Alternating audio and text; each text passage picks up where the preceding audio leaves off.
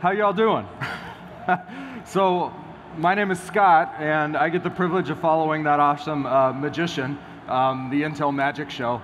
Kind of wishing, because I'm a rock and roll musician back home, I wish I would have brought a guitar and maybe sung you a song. But instead, we're going to talk about network virtualization, software-defined networking, those sorts of things.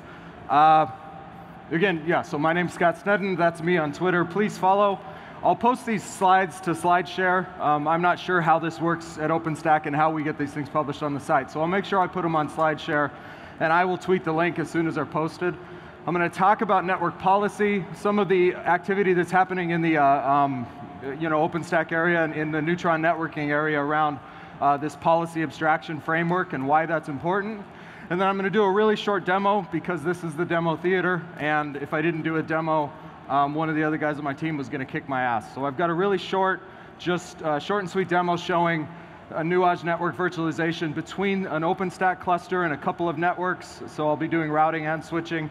And then I'm going to show connecting those networks to a VMware cluster. So I've got vSphere and ESX and all of that. I'm going to start a VM there, and I'm going to attach it to that OpenStack Neutron network that I created and show routing and switching between ESX and Neutron. So Nuage Networks has been around for about 2 years. We launched our product a year ago. We just shipped 2.1 week and a half ago. So, we've got some experience in this space now. We're talking to a lot of customers around the world. Really, the thing that is important to these customers and why they care about network virtualization and things like Neutron is this change in consumption. The cloud, as we all know, has really shifted the way consumers consume these compute resources. And by consumers, I mean IT departments or public cloud customers and things like that. They've really gotten away from this order and wait model into an instant gratification mode, where they can easily select from a catalog of tools and quickly deploy virtual machines and compute resources on demand when they want and generally where they want. And so their expectation has really shifted.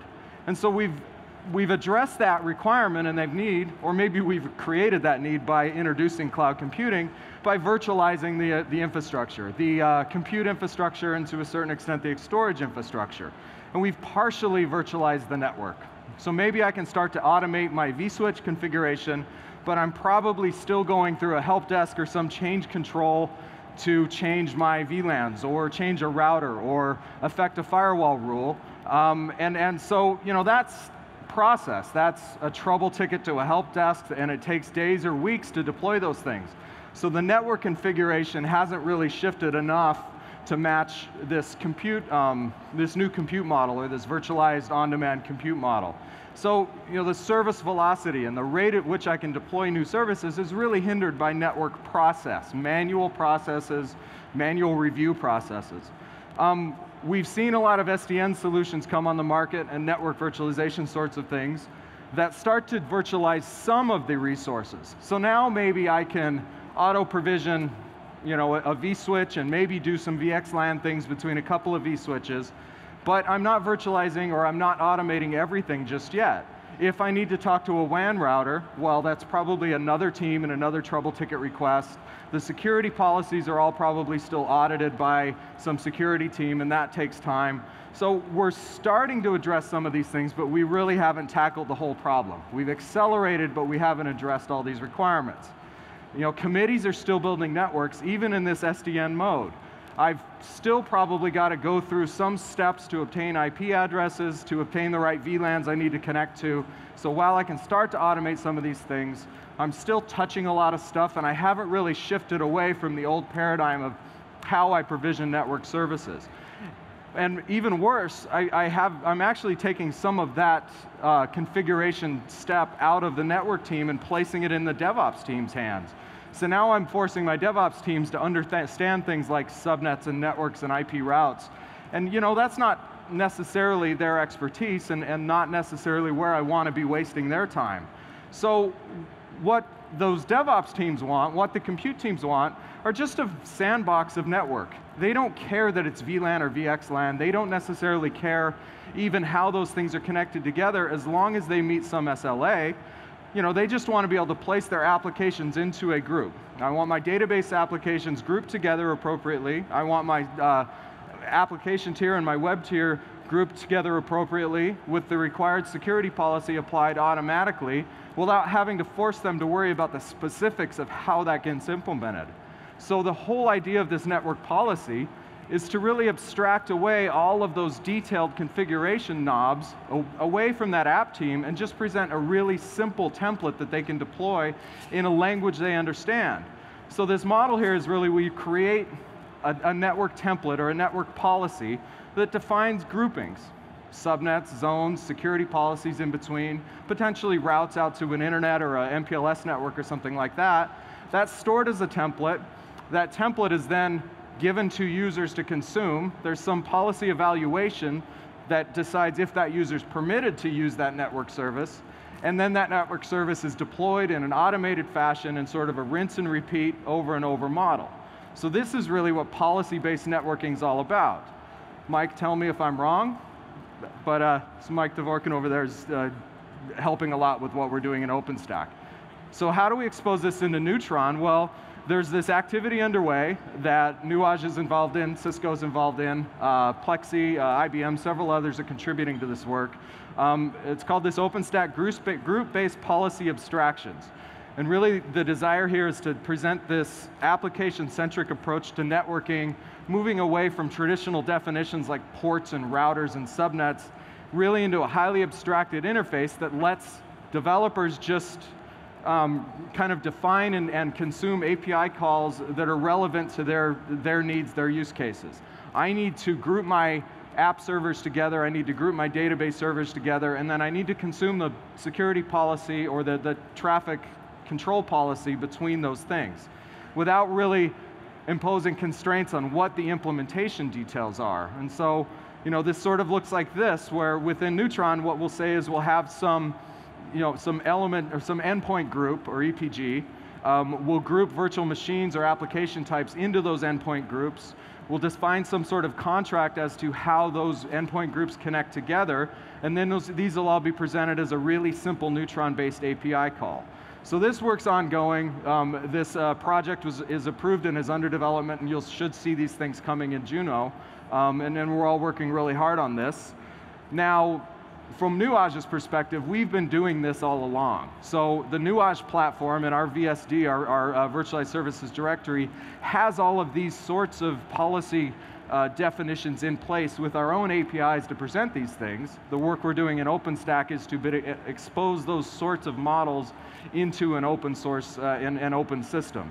So, really, we can do some of these sort of networking things in Neutron today, but we want to be able to add to that, to add some of the functions that are available in some of the more advanced networking tools, and then just express them in a really simple API call.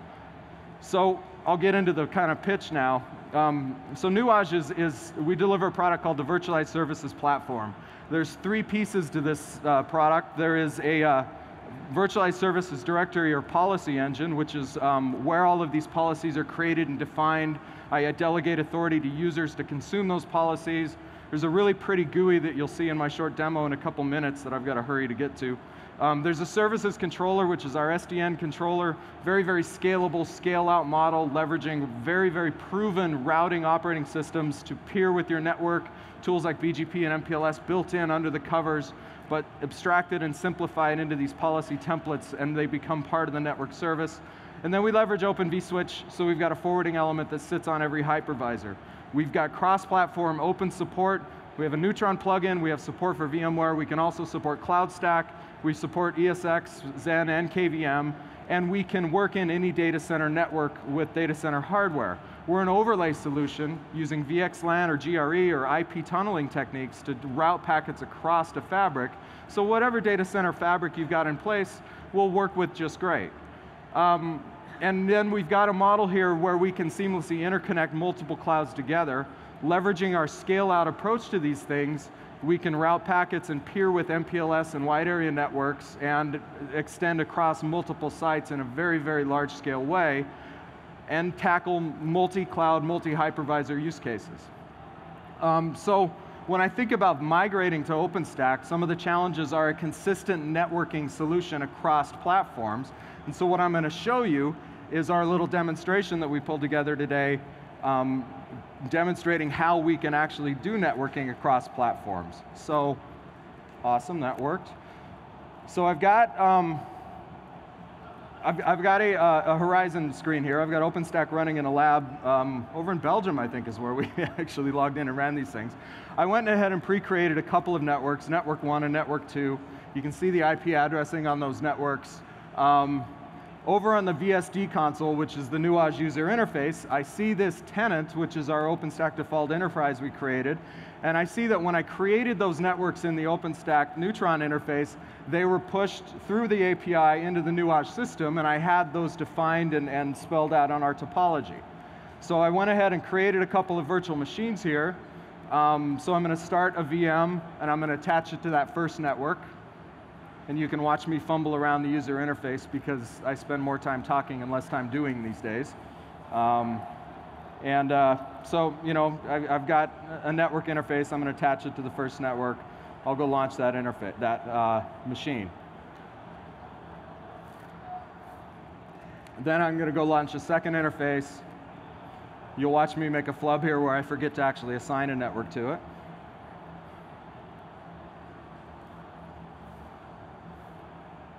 And boom, error message. Thanks, Horizon, for making me smart. Attach that to network 2. We'll go launch that machine.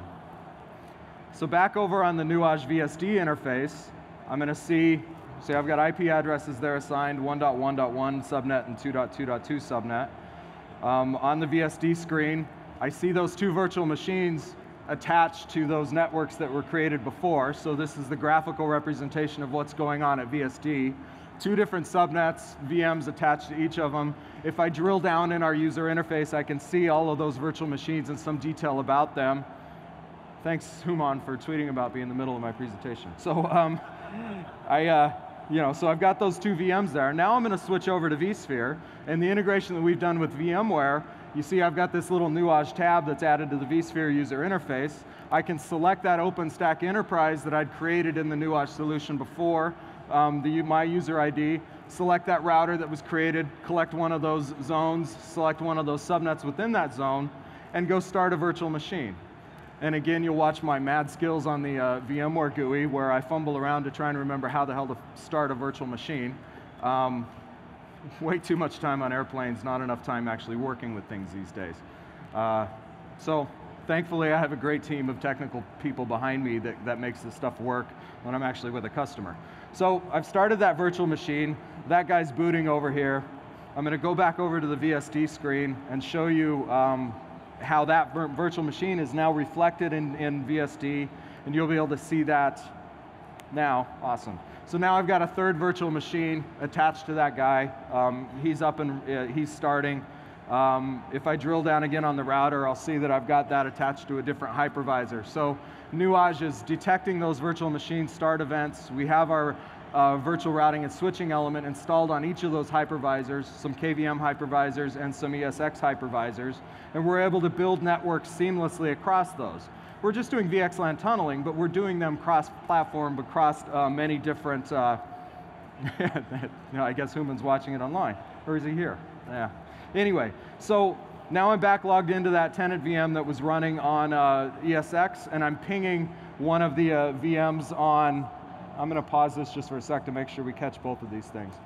So that ESX host is on the 1.1.1 subnet, and so he's pinging that OpenStack VM that was running on 1.1.1.2. Is that too many ones? Anyway, so I'm switching, layer 2 switching. I'm on the same subnet. I'm able to L2 switch between these two different machines on two different flavors of hypervisor and two different cloud systems doing L2. And then in the second ping here, I'm actually pinging that virtual machine that was on that other subnet, so I'm able to do routing between these machines. I'm not going through a physical router. I'm not going through a router VM. The Nuage solution distributes its routing down into every hypervisor, distributed virtual routing and switching at very high scale, at very high performance, without all the extra Linux bridges that you need in the base level Neutron, so we achieve great performance, commercially available, highly available.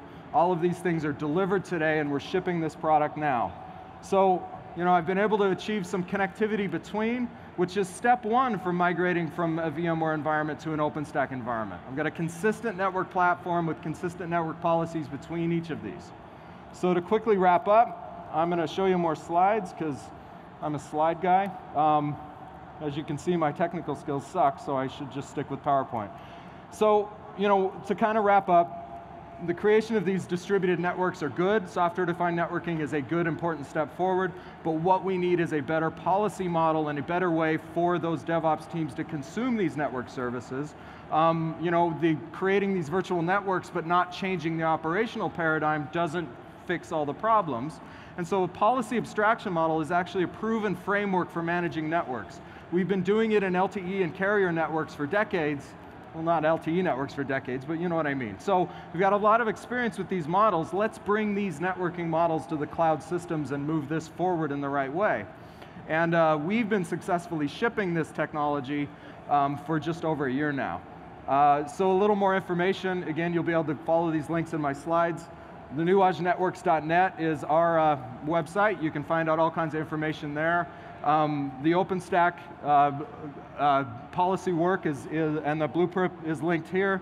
There is similar work going on in Open Daylight. That's linked there that we're also working with the Open Daylight team on. And I'm over by about a minute and a half. Thanks for your time. I really appreciate it. And come by the booth. Thank you.